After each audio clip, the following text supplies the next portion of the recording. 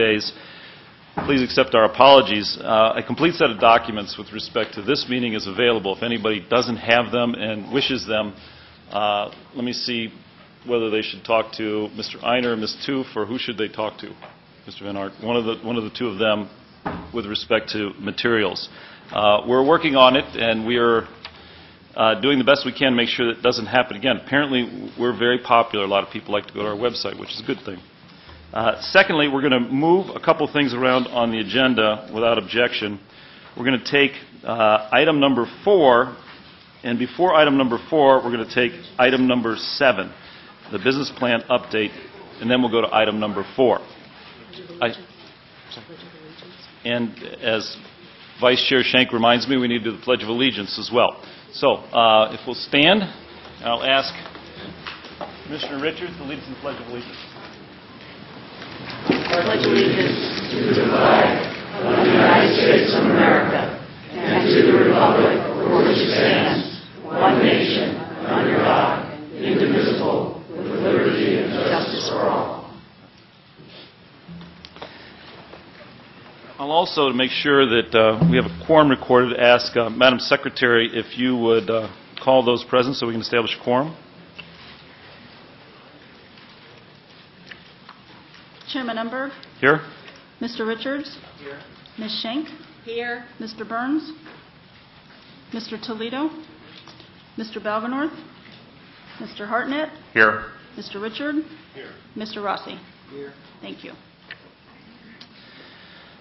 We have a great deal of interest this morning and a great number of those in the audience who wish to engage in public comment. In order to make sure that everybody gets a chance, we're going to start with 90 seconds of public comment and then see per person, right? Yeah, we'll do 90 seconds. Everyone stand up at the same time and go. We're doing 90 seconds per person.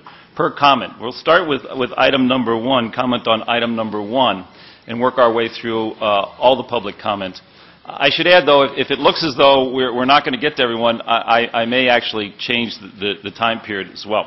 So let's start with first Mr. Lauder, followed by Cheryl, I can't quite read the last name, maybe Bear, followed by Paul Guerrero.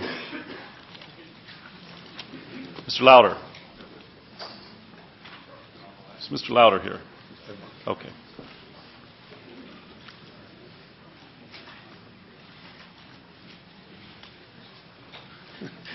I was just in the process of writing my speech when you called my name. I apologize.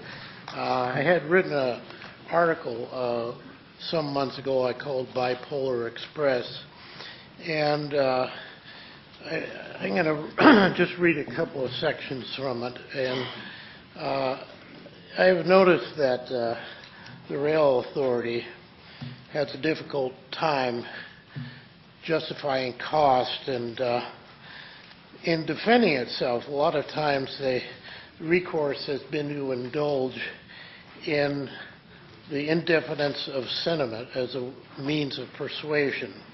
The strategy is to use trite, shallow sound bites such as progress is the future and for the greater good in lieu of substance.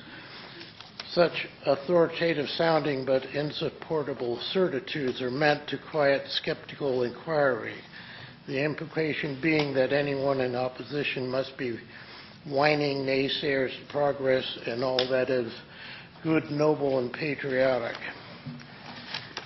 But you say it is the future, but no one knows what the future will look like any more than anyone could have predicted some 30 years ago, the full and continuing impact of the Internet. That innovation was one which grew out of a culture that was poised and ready to accept it. It is an example of progress that arose organically from within, not one that was artificially imposed from without. We now find ourselves in an age where the mass movement of information, not people, seems the more realistic predictor of things to come. Thank you. Thank you, Ms. Lauder. I mentioned this before, but if a speaker expresses your point of view and you wish to simply adopt that point of view, and you come up and you say, you know, I agree with Mr. X or Miss Y, that's perfectly acceptable. And also, we read the written comments that you send us. We get a great number of comments, and we read them. So if you wish to express your point of view in writing, if you'd like to do so in a mode that would take more than 90 seconds, for example, this meeting, please do so. All right. Ms. Cheryl, and I can't quite read the last name.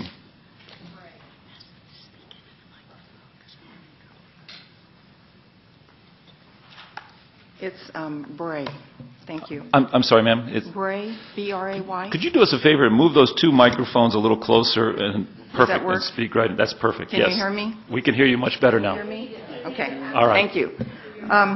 My name is Cheryl Bray, and I appreciate the opportunity to be here. I have followed the newspapers in the last few days, but I will say I'm a little confused because I remember a few years ago that I remember hearing it was going to be $38 billion. But the paper in 2009, I believe it was, showed $43 billion. And now it's changed to $98.5 billion. There wasn't enough room for all the zeros. So I just wanted to clarify that that in fact is the case, and that's in 2011, and of course there's more time to come. I also have yesterday's paper that quoted the airfare from San Francisco to LA in 2009 being $95. The cost of the airfare today is $59. So there's certainly more incentive to fly than there would be to take a train. In addition, and that is from Southwest Airlines, in addition, it says the federal government announced some $3.6 billion in funding for the project, which only leaves $94.9 billion in funding. That $94.9 billion would be up to the rest of us, and certainly the invoice for that would be at least $2,000 per person, and that's a minimum, and this is not even completed yet. And I just can't envision that there would be that many people taking this high-speed rail when on the East Coast you find many of the trains are not even filled from New York City to D.C. Thank you, ma'am. Thank you. Next, Mr. Guerrero, followed by Ms. Diana Lacombe. Good morning. Yeah, I too read the same paper or a similar paper, but the article that intrigued me deals with the disparity study. As you're well aware, the FRA has directed that the high-speed rail conduct a disparity study, which is a prelude to race-conscious goals on the project. But what I would suggest is, according to the paper, you're not going to get to L.A. for 20 years. So we don't need a statewide disparity study, because any study you do of L.A. I'm sure will be outdated 20 years from now. So if we're going to do a disparity study, let's do the disparity study on the Central Valley. And you can save money, we can save time, and we can move along with the project. The second thing I wanted to point out is within the EIR reports, you have a segment called Environmental Justice. And the first report that came out from Fresno South to Bakersfield touched on air quality and among other things. But the second study that came out from Fresno North never mentioned air quality. And I would remind you that the Central Valley right now is waiting for its third strike and a $29 million fine. And I would suggest that it's possible that they will incur that $29 million fine the day you start running diesels up and down those tracks. And I don't know how you're going to mitigate the air quality from the diesel, but I would suggest that it shouldn't be the taxpayers of the Central Valley that pay the fine. It should be the high-speed rail. So, thank you. Thank you, sir. Ms. Lacombe, followed by B. Benson. Good morning. Thank you for this opportunity. I'm Diana Lacombe, and I'm representing APAC. And first of all, I'd like to make a statement that we are seeking race-conscious DBE program on this project. We've reviewed the small business program, and it is excellent for small business. However, when we filed a Title VI complaint with USDOT, on behalf of minority and women businesses, it was to stop discrimination. This plan does not directly address that, so we're recommending that the program be separated into two sections, state and federal. And also the 30% small business goal is excellent also, but it does not really ensure that minority and women businesses participate. You could fill the whole 30% with small, non-minority businesses and not include any minorities. We recommend that you implement USDOT's 29.36 Code of Federal Regulations. It talks about small business. You don't have to have the disparity study and everything concluded at the time. You can implement the small business, which includes set-asides for small business. Our concern right now is that there are contracts out to bid, 2 right-of-way contracts, $40 million apiece, that do not have any goals on it. We would like for you to look at those closely, and also the design build that are going to be coming up. Thank you. Thank you, ma'am. B. Benson, followed by Martin Maisner. Ms. Benson, before you begin, we have, as you can see, lots of folks who wish to comment. Again, if there's someone who expresses your point of view and you wish to either adopt their point of view or to forego your comments, that would be fine. If you want to send us something in writing, that would also be fine. At 10:30 today, we're going to take all public comment before we begin the substantive part of our agenda.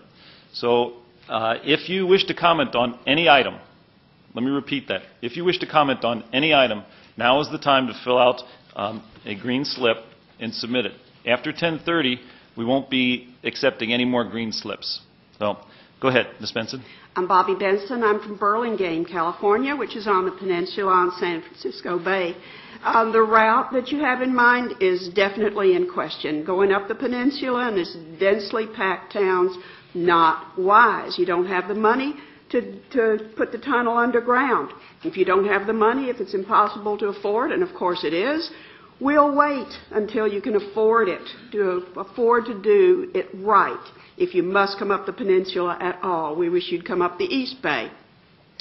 They're going to have a negative impact on these small, densely packed towns. Economically, we'll lose businesses. That's our tax base. Socially, it's going to ruin our downtown revitalization plans in these towns. Socially, it'll widen the gap of the tracks. 120 feet will cut out our trees. It'll ruin it if you're going at grade. Absolutely ruin our small towns. Every single one of them will feel a devastating impact. And security-wise, densely packed areas, schools, too close to schools, too close to our local traffic. It is not a wise decision to come up the peninsula. We'll go to San Francisco. We'll go to San Jose. Please, fellas, don't come up the peninsula. Thank you. Thank you. Mr. Maisner, followed by Mr. Russ Cohen.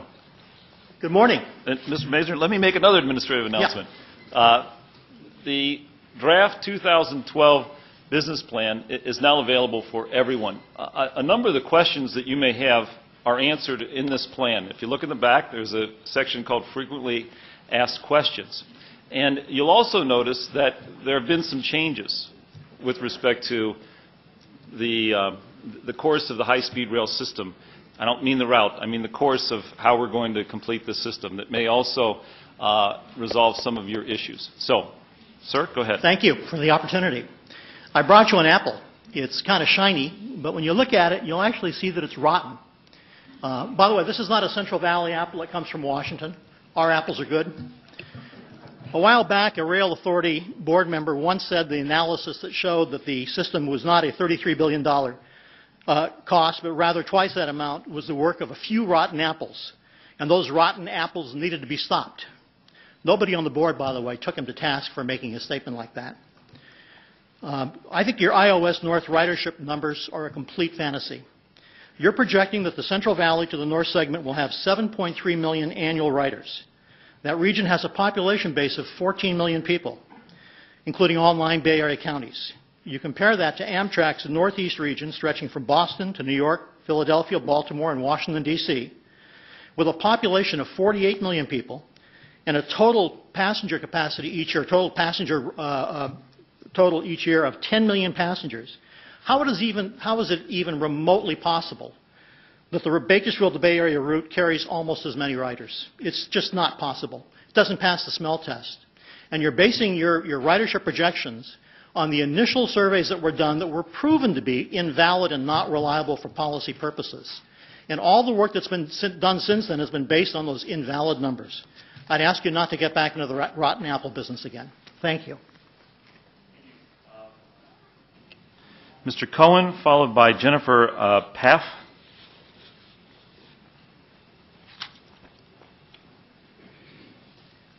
Thank you, members of the board. First, I'd like to compliment you on your lovely image up there. Unfortunately, as human beings, we'll never be able to see it quite from that angle because we don't fly. It'd be nice if you showed this project from the ground up.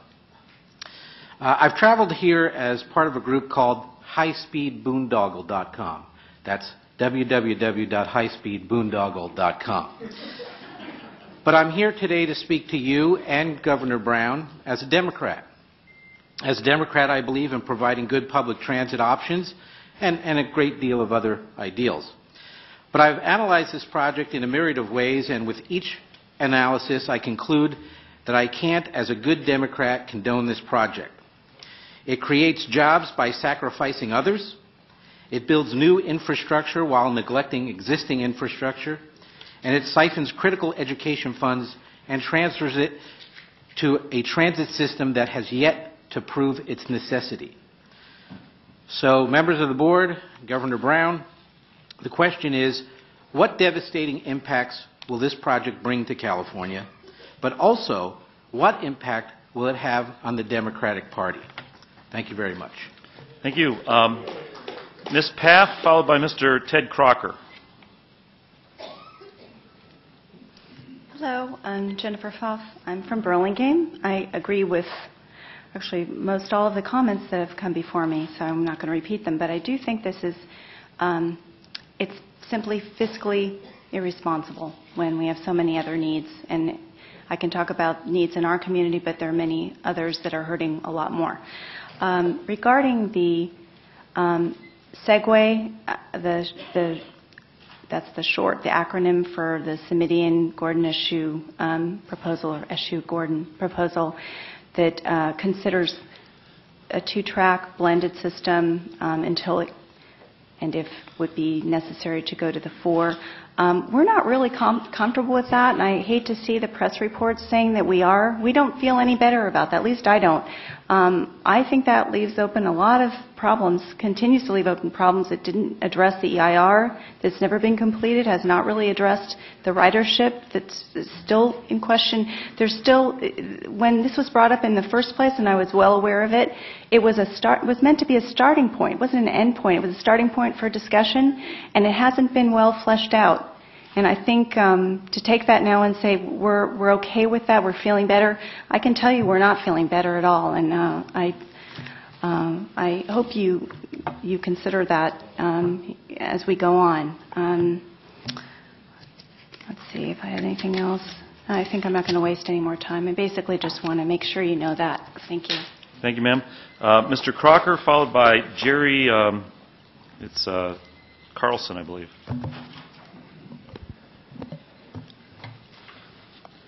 Setting the clock.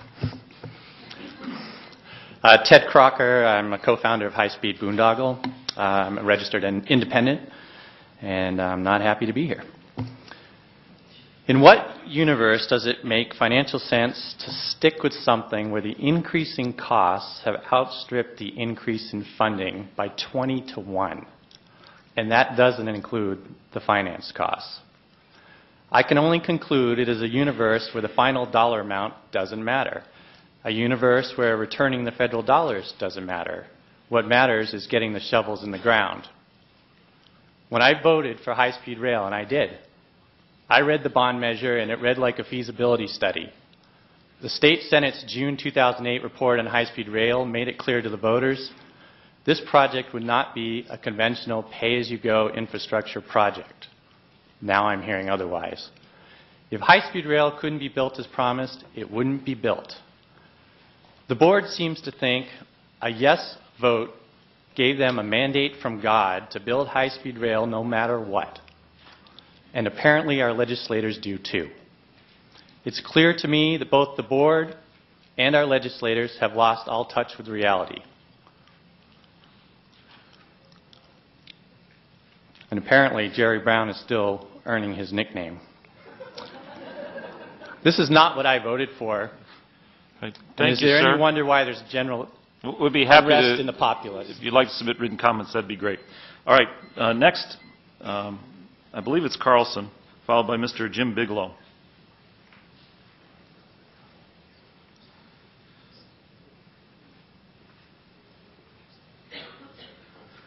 Good morning, Jerry Carlson, council member of the town of Atherton. I was on the stakeholder conference call yesterday. Thank you very much for making that possible.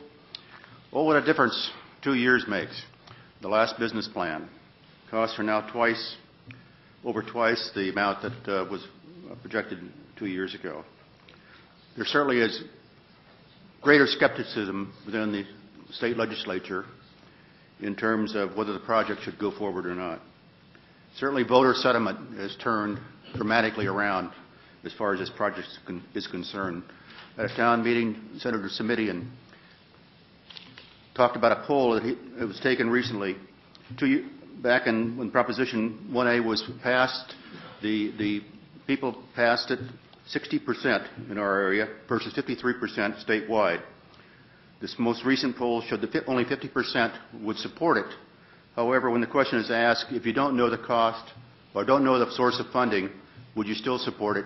2/3 would not support it. In terms of jobs, I think the analysis should be full disclosure. As the bond costs, the servicing costs for high-speed rail take a greater proportion of the state general fund budget throughout the life of the project, it means there'll be fewer funds for other things. So you need to factor in the lost jobs in education, social services, regional transportation, and all the other areas. This is definitely a watershed moment. Thank you, Councilmember.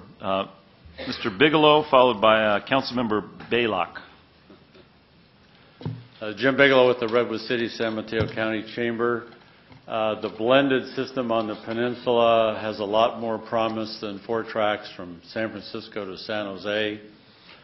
And we're looking carefully at what Caltrain is going to come up with in their alternatives for what that configuration might be. And I understand the same idea may be happening in the Anaheim-LA corridor. I thank you for taking into account my remarks on the air capacity of airports and flight delays and so forth, and how the high-speed rail could assist with that in the new document. Still haven't had a chance to read the whole thing.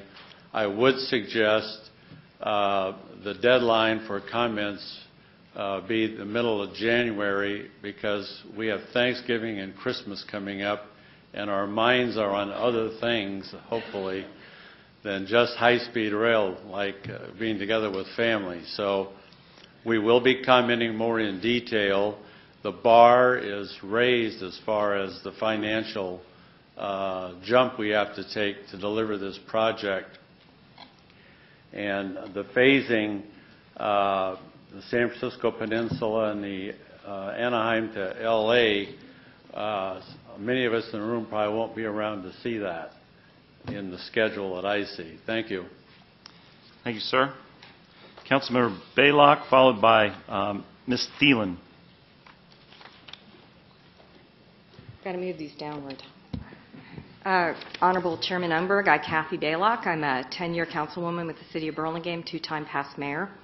And I come on behalf of our residents, many of whom, if you would identify yourselves in the audience, who have come together to share our concerns, continued concerns about the effects on our town. Essentially, our town will be split in two no matter what system is eventually adopted. Caltrain was born in our town in 1894, and our town developed around it. It's essentially the center of our city. So the impacts will be great no matter what your decision. And some might say, well, why are you here? The Peninsula EIR has been suspended. We're focusing elsewhere. Why not let the Central Valley get built and the money will be run out and you won't have anything to worry about anymore? But if someone reminded me to do that is un-American. Our concern for those folks in the Central Valley, same as I have for the folks in Burlingame, California. And what I want you to think about, a $99 billion mandate, which was a $33 billion mandate 3 years ago. Is this what the voters expected, that there was an open checkbook to build high-speed rail no matter what? And I care because by the time it gets to our section, there won't be funds to do it correctly, and the long-term ramifications of being collateral damage will really damage our town for the next 100 years. Thank you. Thank you, Council Member. Ms. Thielen, followed by Supervisor Perea.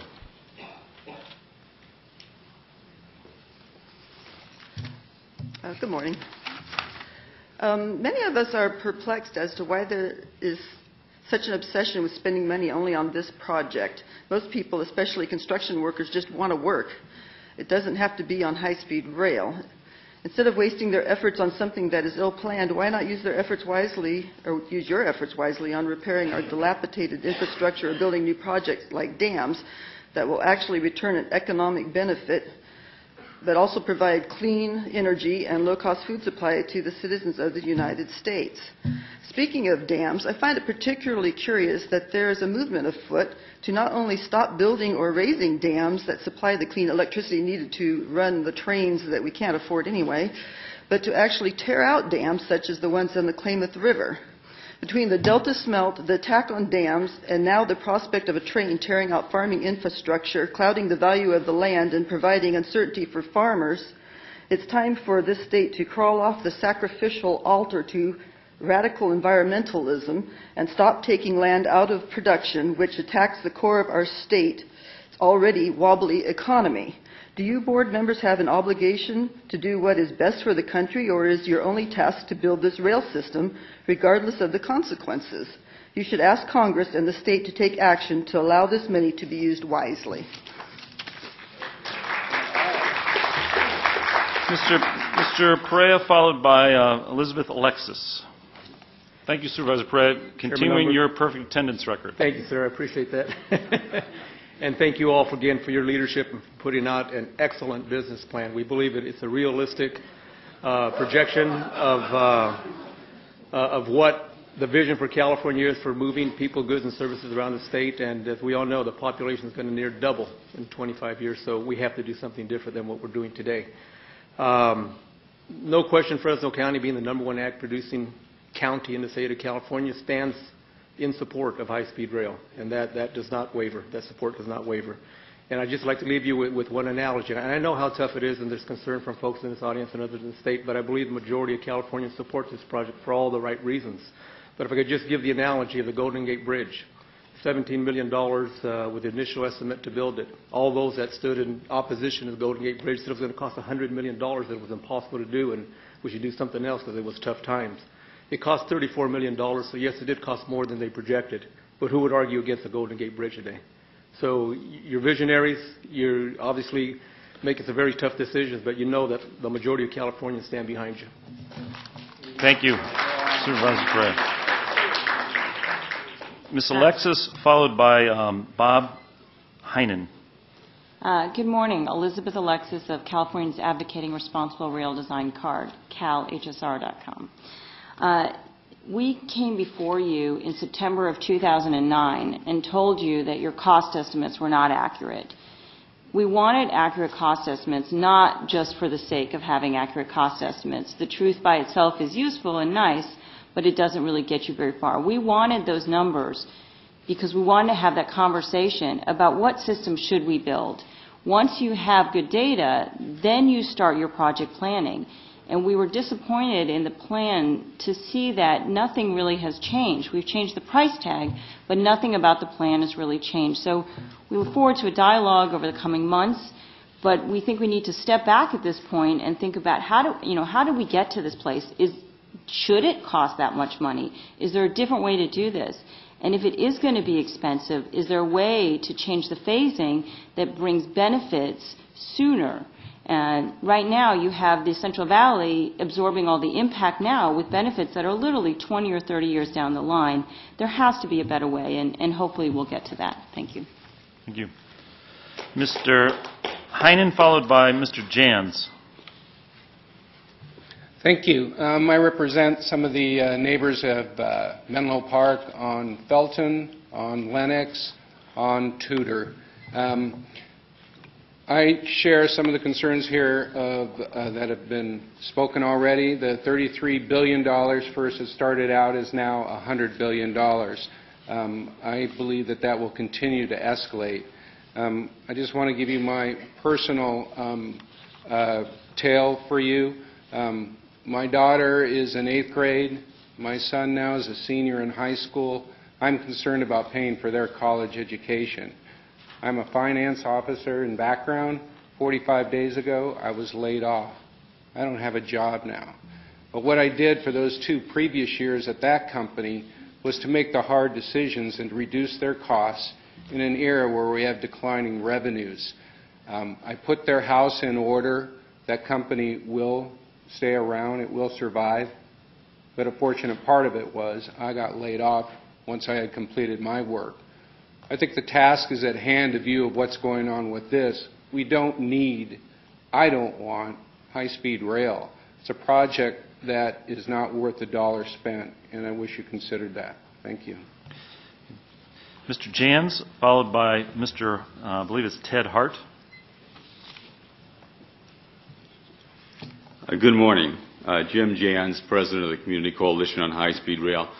From the Bay Area, I'm here with a number of our supporters.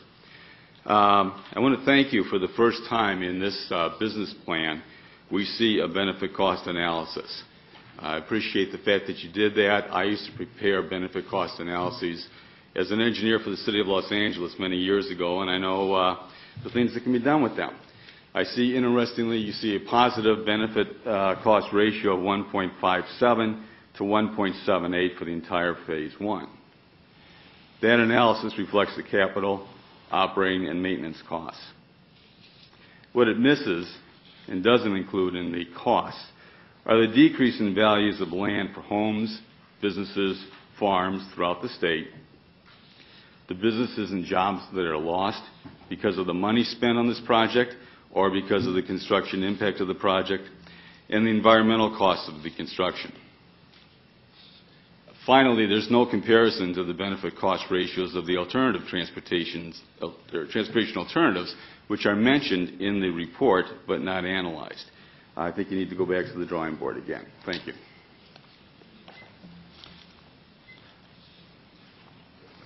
Mr. Hart. Good morning. Thank you very much for the opportunity. Mr. Hart, thank you. We'll give you your time back, followed by Ms. Judy Bernal. Go ahead. Okay, thank you. I'm here as a member of the Tea Party Patriots. Our cornerstone of what we look at is fiscal responsibility. And as we've studied this plan, and we have studied it thoroughly, we have a very difficult time trying to accept the fiscal responsibility that's laid out. On Tuesday, when you introduced your new business plan, you said that this is a preparation of a new day, a new time, and a new beginning. Well, I kind of look at it as, do you guys get a mulligan? Do you get to start all over again? Do you get an over? Because the plan that was in place originally, all of a sudden now we have a new beginning. It's as though we just scratched almost everything dollar-wise off of what was there. And so I'm looking at this, and we're looking at it as a reckoning that needs to be looked at as far as the credibility of this board by having all of these numbers coming out, and you're not all responsible, I realize that, but those numbers that came out, and now you've just changed the entire game plan as far as that's concerned. So the question is, we're supposed to accept your credibility of the board, and to your numbers, it's very difficult to do. Thank you. Thank you, Ms. Bernal, followed by Mr. Dennis Arias.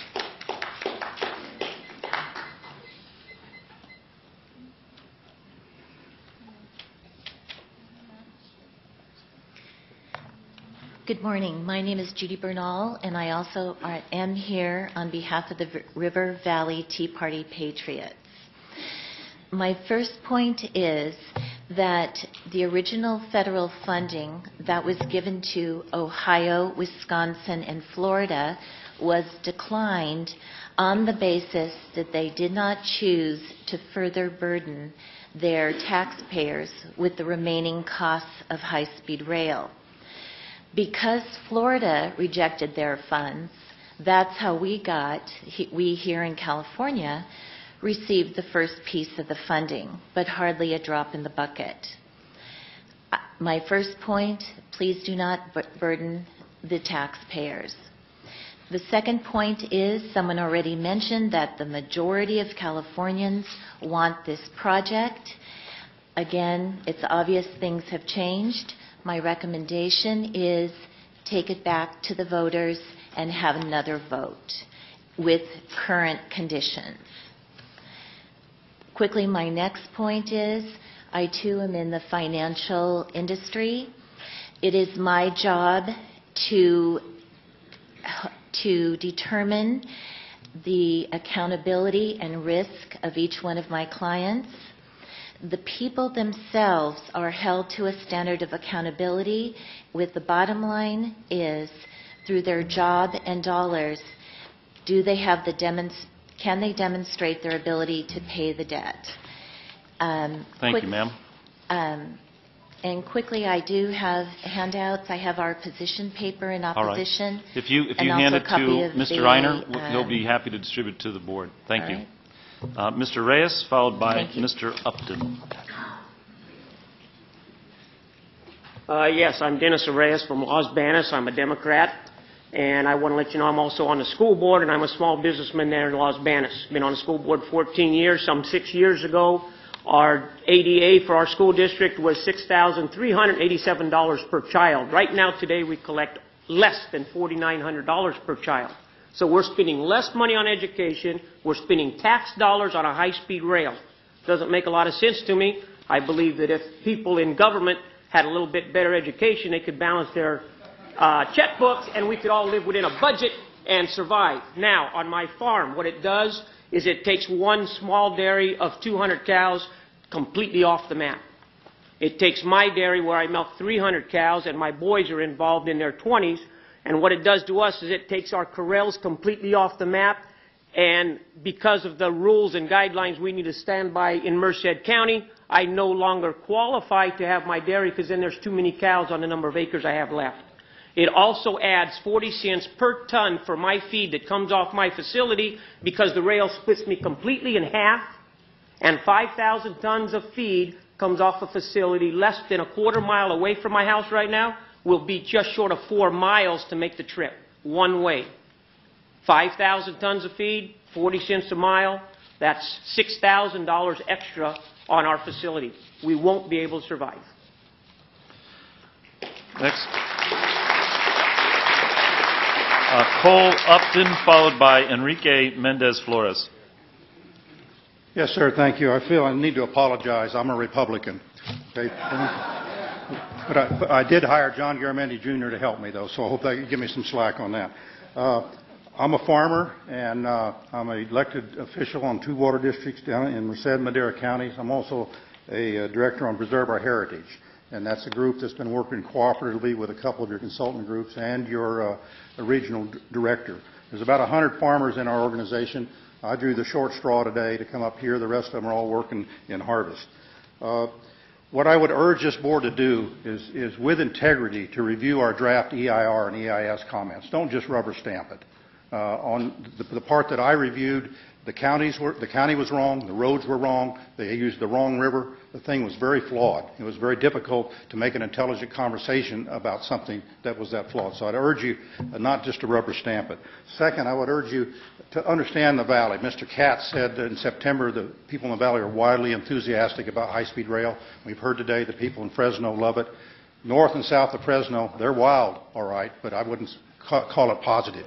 So I would urge you to work with us because my organization, I think a lot of us we're working with up and down the state, we're going to spare no expense and we're going to foreclose any options to protect ourselves, our families, our farms, and our businesses and our communities from an ill-planned project. So thank you.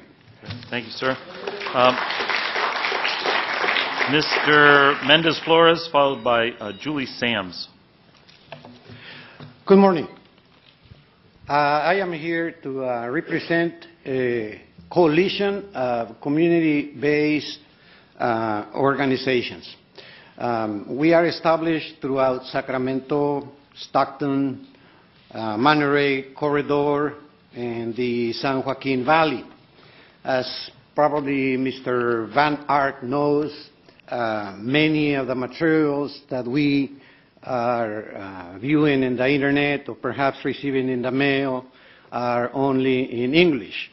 And if some of us who are interested in the project are navigating into the internet, we find difficulties, for instance, in the library area where the materials in Spanish are, because actually it does say Spanish, but it says Spanish in English. But this is something that perhaps Mr. Van Ark and his staff and us can work out, right?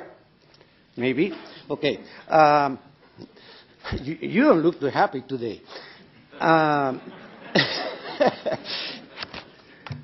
Tim promised me that was going to be number one, but okay.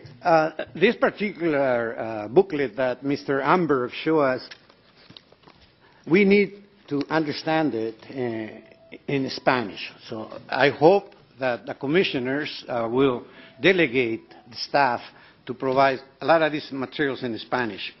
Thank you, sir. And whatever comments you might have, you can go ahead and send them to us in writing as well. Thank you. Okay. Bye. And next, Ms. Sams, and then on deck, Mr. Gary Patton and Mr. Bob Snoddy. Mr. Chairman, Julie Sams is called away. All right. Thank you. Then Mr. Gary Patton, followed by Mr. Bob Snoddy. And Mr. Patton, I see that you wish to comment on item number 4. And we also have, you've actually followed our request, and you've written us a letter, and believe it or not, I know this will be a surprise to some members of the audience, we're literate, and we've read your letter. Well, I'm glad you have it, and go when ahead I see what you do with it on item 4, I'll be delighted, I'm sure. So go ahead and use this time to comment fully on whatever matters you'd like to comment upon. Thank you very much, Mr. Chairman and members. I'm very pleased to be speaking to the authority, but I hope I am also speaking through the authority, because as you well understand, the authority, the final decision-making on this proposed project is not with you, but is with the legislature and the governor. And I hope you and the legislature and the governor will pay attention to these points. First, this plan is heading for failure. It is a fiscal and an environmental disaster.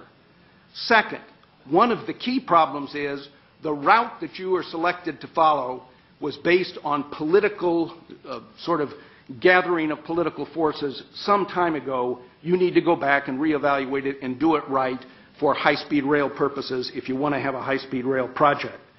Third, one of the key problems, and it's really what's driving this, it seems to me, is that you have built and founded this project on a 100-year infrastructure project on stimulus funds that have to be starting the shovels going by next year. That isn't the right kind of funding source if you want to take the time to do it right. I hope that you will let the governor know it's time for him to get on the phone personally to President Obama and tell him, look, Mr. President, you and I want to have a big idea. We think it's a great big idea, but we've got to do it right or the whole idea is going to fail here in California and throughout the nation. We need to not drive a stupid project through the middle of functional Central Valley farms as our first step towards the future. Thank you.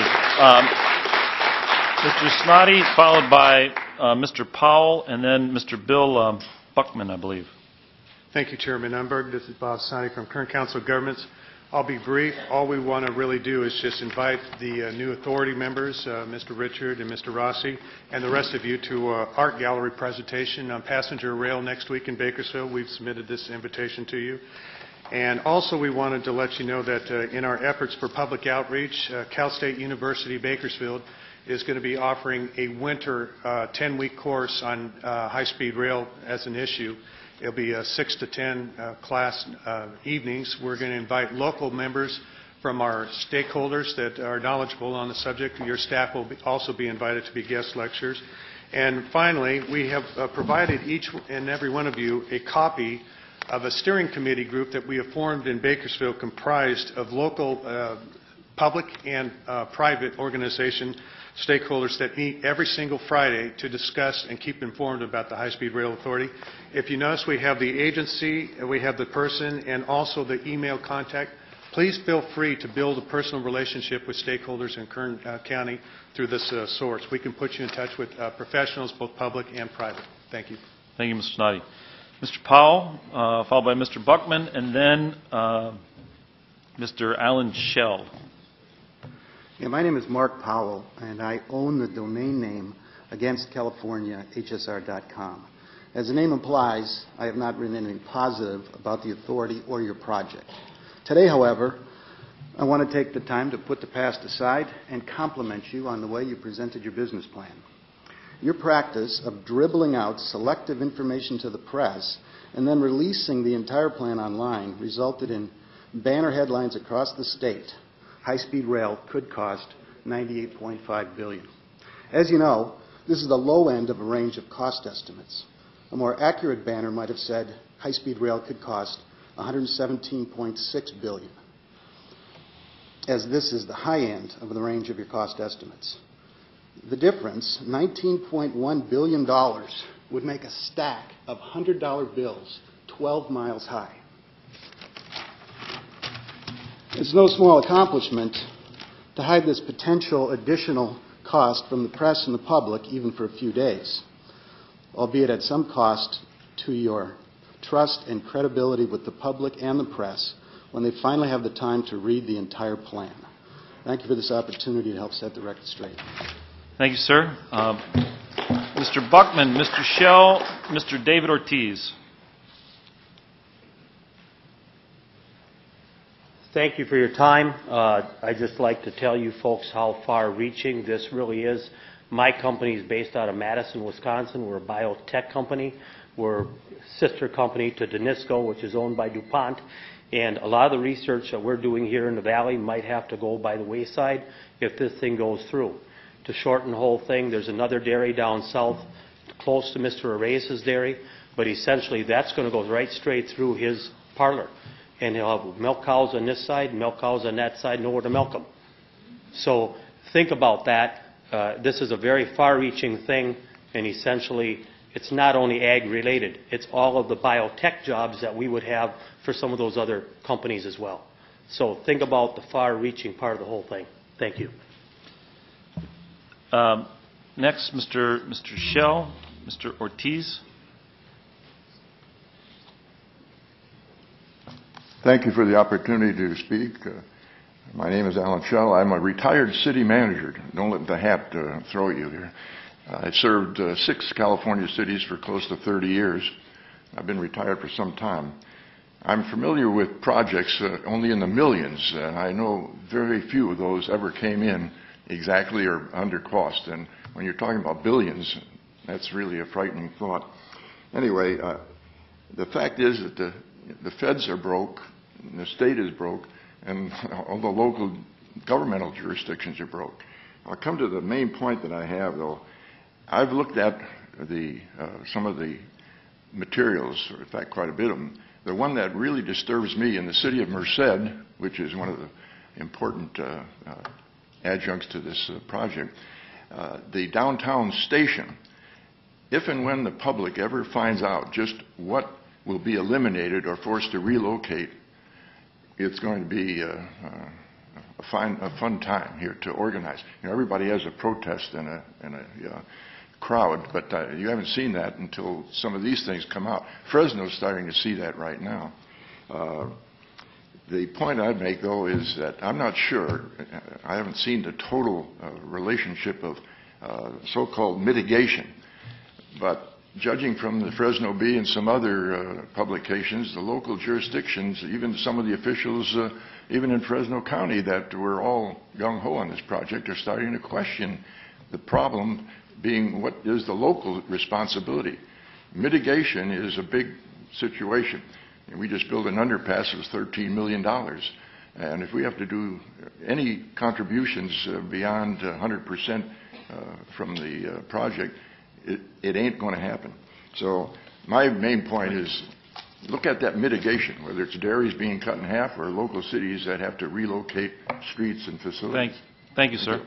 Mr. Ortiz, followed by Mr., I believe it's Hursting, then Mr. Don Sams. Good morning. I'm David Ortiz. I'm part of the Californians for Physical Responsibility, which is part of the Merced Tea Party group.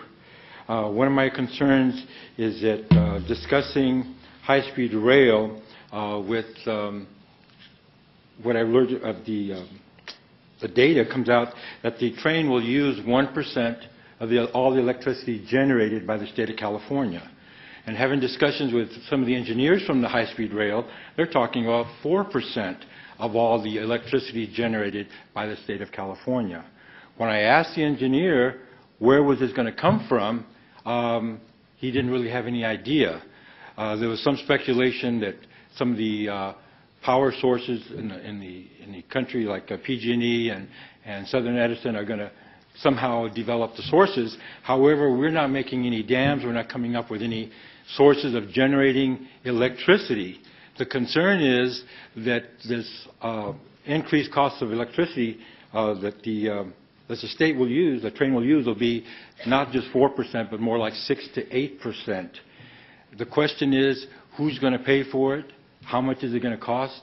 I have not seen that addressed by the board or anybody on high-speed rail yet. A concern that comes from that as a corollary is that a number of residents throughout the state are on a state-controlled electrical payment program where they pay a state rate. However, if we're subject to brownouts, blackouts, that's a problem. Thank you, sir. Okay, thank you. Mr. Hursting, Mr. Sams, then Rosemary Maltbish.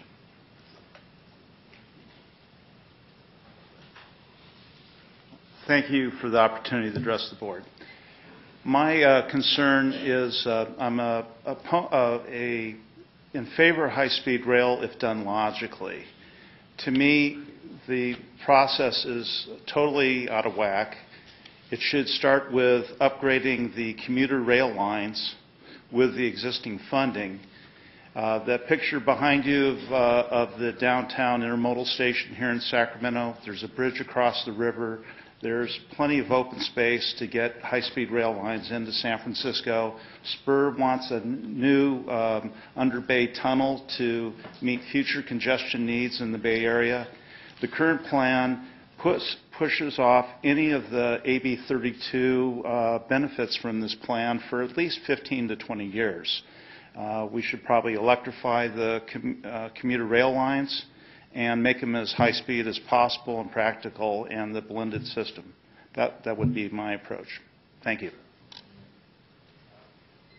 Mr. Sams, followed by Ms. I believe it's Malbish. Don Sams. I'm a Sacramento County resident and voter and retired manufacturing manager, which is essentially a dead industry in this state, as many of you are probably aware. I've read the business plan and the segment that goes down through the Central Valley, chosen in order to step aside public opposition, unfortunately is one of those things that begins to emanate from our national leadership and our California leadership, and that I find that truly sad. The funding assumptions are killers now and into our future, and my belief, and as a grandfather, it concerns me very significantly. I want to see this thing stopped before it buries us deeper in debt. And I have a position paper to pass on to you via your clerk. Thank you. Thank you, sir. Ms. Mobesh, followed by Ms. McMahon, followed by Ms. Cynthia Ward. Good morning. Rosemary Malvich from Atherton. And the revised business plan has not made me a believer in the value of high-speed rail for this state. I am totally opposed to the project. A state that cannot adequately educate its citizens should not be spending money on how to move them around the state by rail. If those people haven't been able to develop skills, life skills, that will enable them to be constructive citizens, the speed of mass transit will not be important. I'd recommend that we repeal 1A and spend any money we can get on educating our citizens. Instead, in regards to rail transportation, we should improve the existing regional rail transportation. Develop an umbrella agency that has the authority to make professional, well-informed rail decisions that ignore the barriers of those many current rail fiefdoms and focus on the overall improvement of existing rail lines up and down the state. Current regional rail transportation is greatly hindered by the competitive rather than cooperative nature of the separate rail systems involved. Get united, improve what we have, forget high-speed rail, and spend money on educating our citizens instead. Thank you, ma'am. Ms. McMahon, followed by Ms. Ward and Mr. Volz. Good morning. Is it possible to put up the timer again? Sure, go ahead, Thank if that you. works. It's hard to know what people are doing. Hi, I'm Mary Helen McMahon. One second, ma'am. Yes, certainly. If you can continue, and it'll go up when it's 1 minute, when 1 minute's left, and we'll count down. Sorry, it doesn't allow a 90. Okay, somebody start counting for me then. Okay, I'm Mary Helen McMahon from Burlingame, co-founder of High Speed Boondoggle. I'm here to address you, the governor, and the California legislatures. I am really concerned that this plan, which I believe is flawed, has become a jobs bill somehow. And I'm concerned that the estimates of your job increases are grossly inflated on a net basis. California has to spend money on transportation. It's either going to be high-speed rail or airports and highways, according to the discussions that you have in your business plan. Construction jobs for high-speed rail will include transfer of construction jobs from these other much-needed transportation projects as well. Similarly, when this train, if it is operating, jobs will be transferred from the airline industry to this one. So I would encourage you to relook at your job estimates and present them in a way that people understand what the true net increase, if there is a net increase in jobs, is because of this rail program. Because this program is currently being sold to many people in this country, including in this state, including our legislatures, as the answer to our economic and job situation. Thank you. Thank you. Ms. Ward, Mr. Volz, and then Mr. Don Barnaby.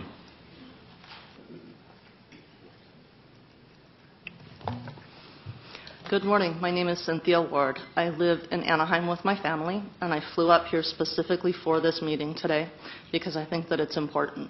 I know that this particular board doesn't have the authority to pull the plug on this project, and you're going to keep pushing forward for as long as it's being funded. I came up here today hoping that those who do have the ear of Governor Brown, or maybe some of our legislators who are holding the purse strings, will hear the pleas of this state.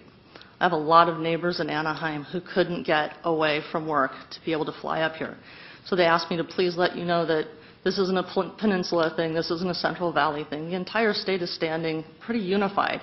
If you look at the surveys that have been done, this is no longer what we voted for.